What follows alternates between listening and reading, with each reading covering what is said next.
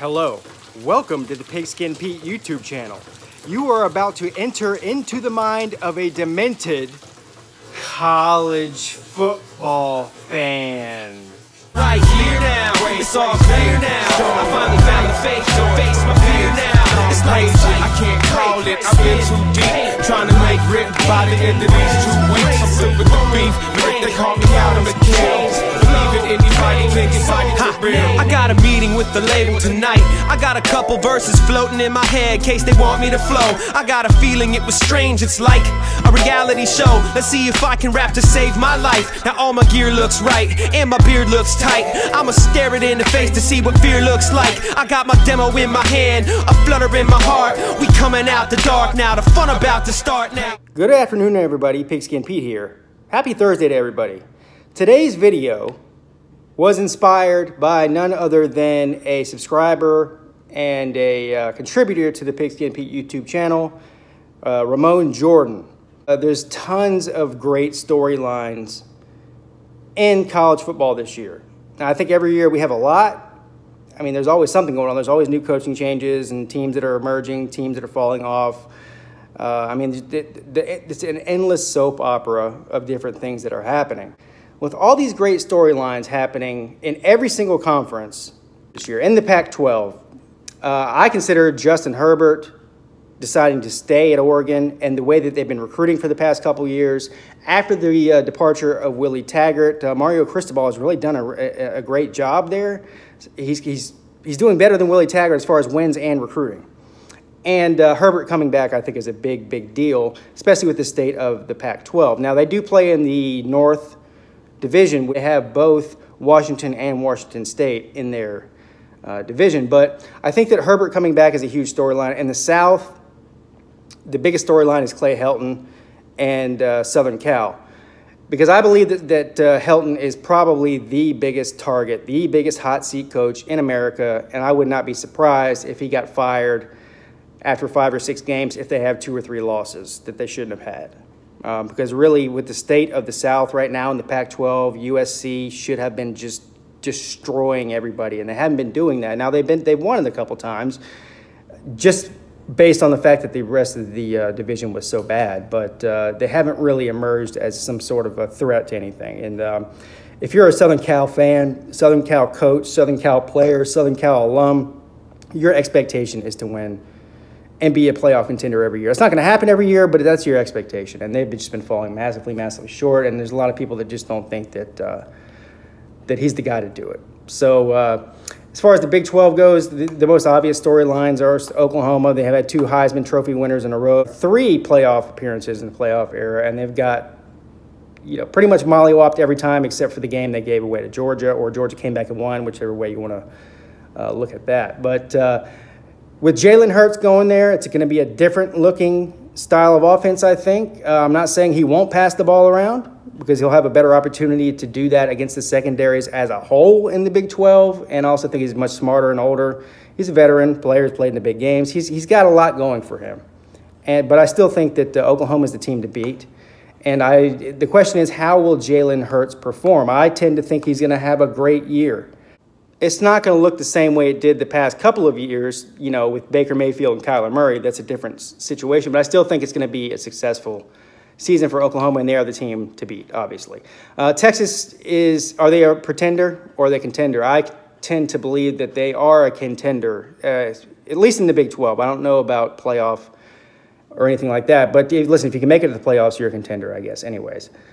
But it's not just because of the way that they ended the season last year, which was impressive, but it's because Oklahoma was a legit playoff team last year, and they beat Oklahoma once in the regular season. Yeah, they lost to them in the championship game, but all they did after that was go out and beat one of the top 3 or 4 programs in America in Georgia. Not only beat them, but beat the crap out of them.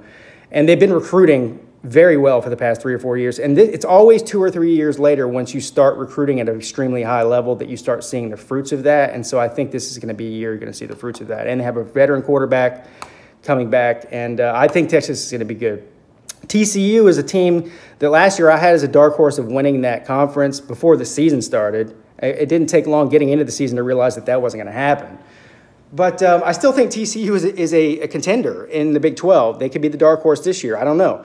But Gary Patterson is a good coach, and I just think that they're at least the second or third best defense in the Big 12. They actually do play good defense over there. So that's a big storyline for me is TCU.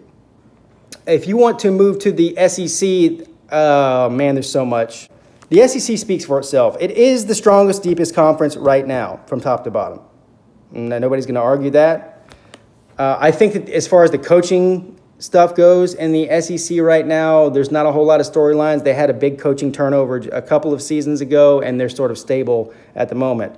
And then, of course, that's what we've seen this past year in the ACC. The storylines in the SEC are, it's Alabama is the one that everybody's chasing, and there's a couple of teams. And obviously, Georgia's been challenging them, so that's not a new thing. This has happened for a past couple of years now. Can they get over that hump? There's Auburn, LSU, Florida. Tennessee, I guess, is another big storyline. Who is that one team, whether it's going to be Georgia or Auburn or LSU or somebody that's going to take down Alabama and put them out of the picture? I don't know. We'll see. The ACC, in my opinion, is probably the biggest storyline this year. And you're saying that because you're an ACC homer. You're always defending the ACC. And, of course, Clemson is in the ACC. This is completely objective. I'm just talking about the coaching change. This is a new coach in Miami. The coach in Willie Taggart in Florida State, he's not new, but it's his second year, and they're already trying to run him out of there on a rail. If they don't improve at all or even get worse somehow, then that's a huge storyline. There's a ton of pressure on Willie Taggart for a second-year coach. No doubt about it, especially since they're loaded with talent still from Jimbo Fisher's recruiting days. Of course, you have Clemson, who is the Alabama not only of the ACC, but of the country. The new coach at Georgia Tech, new coach at Louisville, Mac Brown at North Carolina. That's a huge one, too. So there you go. The Big Ten, easy, right? Michigan has been just waiting for this to happen. What have they been waiting to happen? They've been waiting for Urban Meyer to have another heart attack or a brain cyst or maybe a hangnail or an infected cut on his arm. I still think Ohio State's going to be really, really, really good, despite the fact that Urban Meyer's not there. All right, let's look at Michigan. So they'll have their second year with Shea Patterson, the former Ole Miss quarterback. We know their defense is always good. It's one of the better defenses in the country year in, year out. Then there's Penn State. I think Penn State took a step back last year. The departure of one of the best players to ever play in college football, in my opinion, and Saquon Barkley. We tend to take a team that's at the top for several years, and they have one, disappointing year, and we just write them off. And I don't think you can write Penn State off.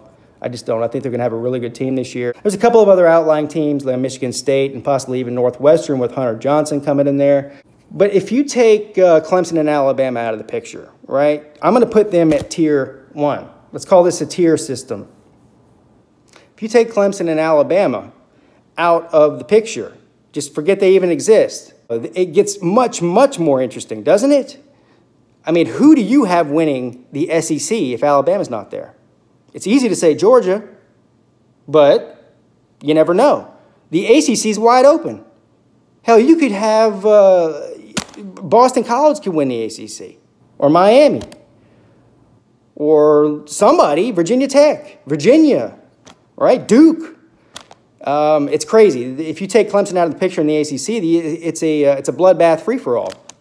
If you look at the Big 12, Oklahoma could be the team that wins the national championship if you took both Clemson and Alabama out of the picture, because they've been the most consistent out of all these other conferences outside of the SEC and the ACC. They've been the most consistent at getting to the playoffs and just not winning it. So logic would tell you that with Clemson and Alabama out of the picture, they could get their way back into the playoffs and run away with the thing. Ohio State and Michigan, both teams also that could take advantage of that, mostly in the Big Ten and, of course, Oregon, Washington in the Pac-12. So without Clemson and Alabama in the picture, if you're putting them in tiers, Clemson and Alabama Tier 1, you got Georgia, Oklahoma, Ohio State, Michigan. Maybe you could even put LSU in that category for Tier 2. Then you go down to the Tier 3 teams, who are teams that are sort of trying to break through. Those teams would be Texas, Florida, Southern Cal, Miami, TCU. there's a lot more teams in Tier 3. It's probably 50 teams in the country that are in that Tier 3 category. So and after you get up Tier 3, Tier 4, and Tier 5, then, you know, it's just teams that aren't going to have a chance no matter whether Clemson and Alabama are there or if they're not. There's just so much going on that makes it fun to discuss. Anyway, I hope you enjoyed this video. Have a great day. Pigskin Pete checking out.